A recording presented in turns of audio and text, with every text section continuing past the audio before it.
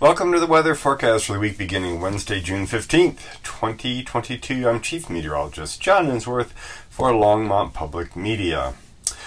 Last quarter moon hits Tuesday, June 21st, so that's only going to be visible if you go out in the early morning sky.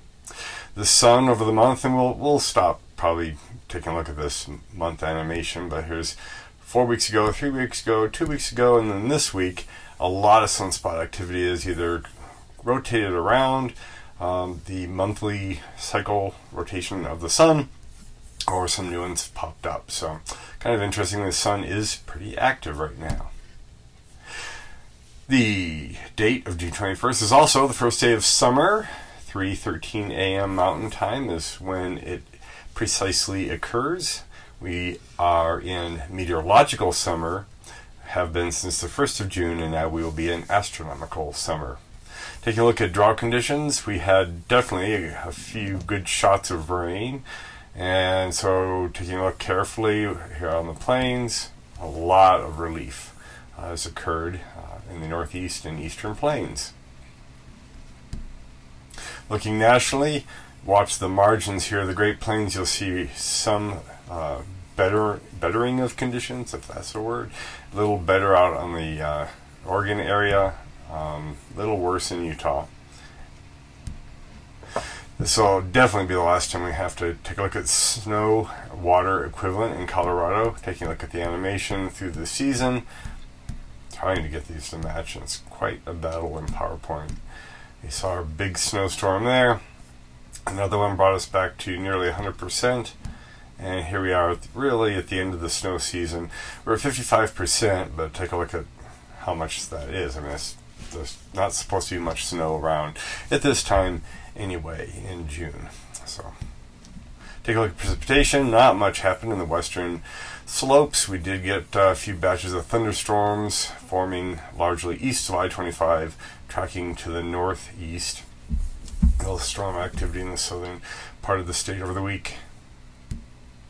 Looking at our animation of expected severe weather going into April, May, second week of May, third week of May, into the first, second, and third week of June. This is pretty much the peak time. This is the highest chances of severe weather. Right now, I'm not seeing anything potential, but you should keep an eye on Sunday, Monday, and we'll see if storms come back and can form, they could go severe. It's possible. So looking over the next few days, though, Wednesday completely high and dry.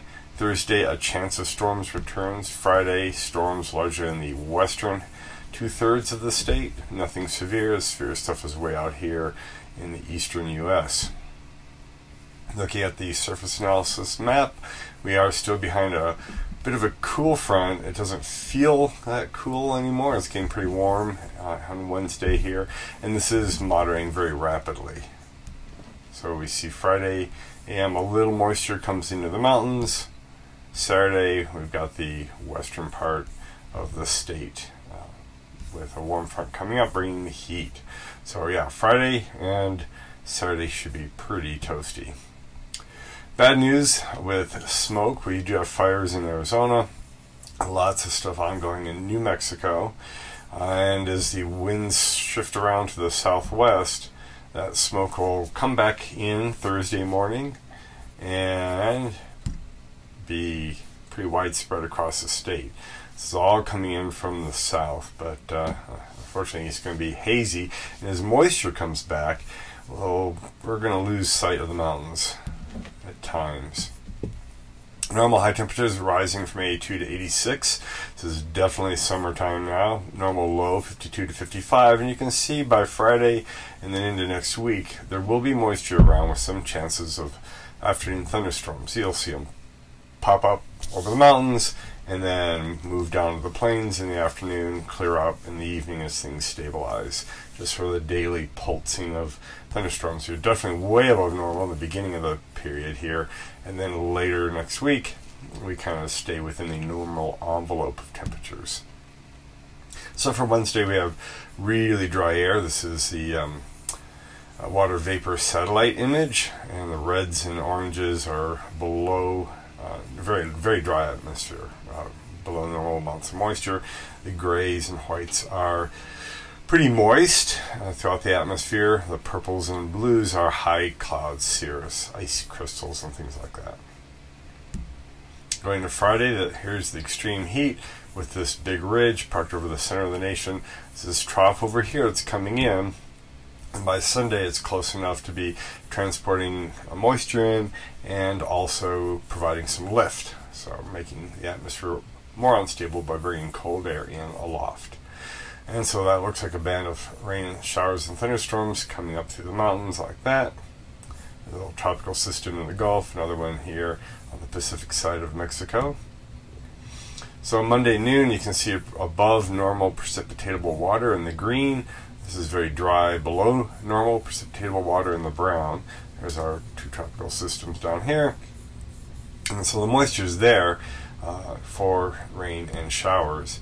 And then throughout the week, I just picked out another day, Thursday next week, the moisture pretty much stays in place. We'll see this in the animation too, but in the summer, this is what is an indication of chances of storms, is having above normal amounts of moisture available. So here we are, 500 millibars, looking at the jet stream and ridges and troughs. The ridge is bone dry, sinking air and heat, and you can see it's starting to ooze off into the weekend. Here comes the next trough. By Sunday, Monday, we have our chance of showers and thunderstorms. Even Tuesday as the trough passes. The ridge is over baking the Great Lakes in the east. Kind of zonal east-west flow into the middle of next week.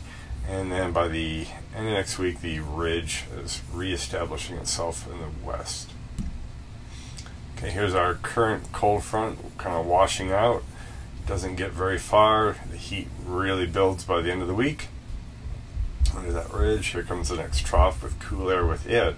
Another cold front in the east coming down. You see those little blooms of blue are the afternoon thunderstorms dropping cooler air with the rain. Here comes that cold front, thunderstorms, showers like that on Tuesday, Monday, Tuesday.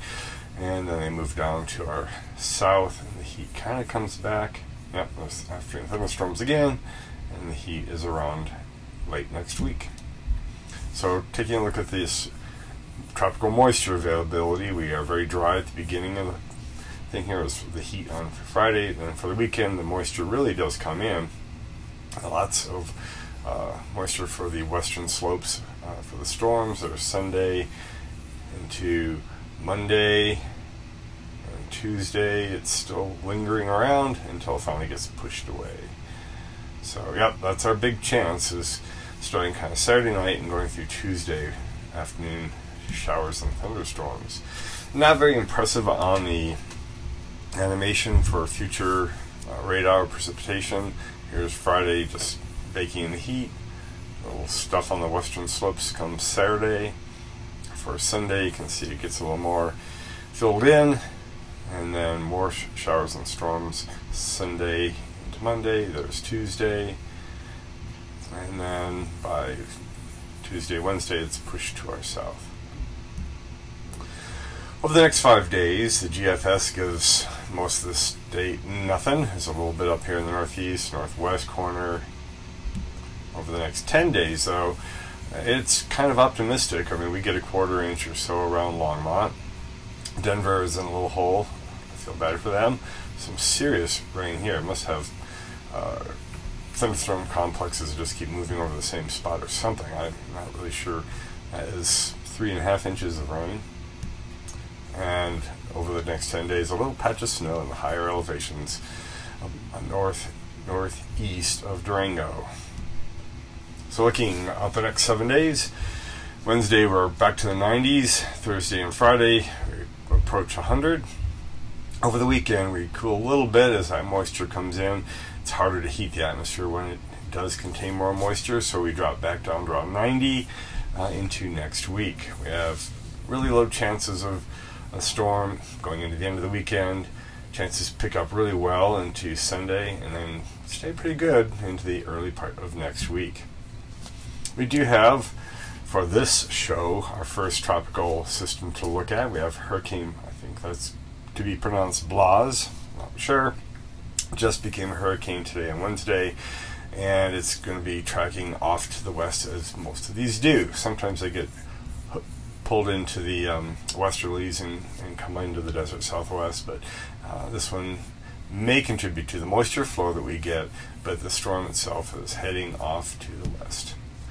For frequent weather updates and local news, check out longmontleader.com and broomfieldleader.com. This has been Chief Meteorologist John Ensworth, asking you to keep looking up.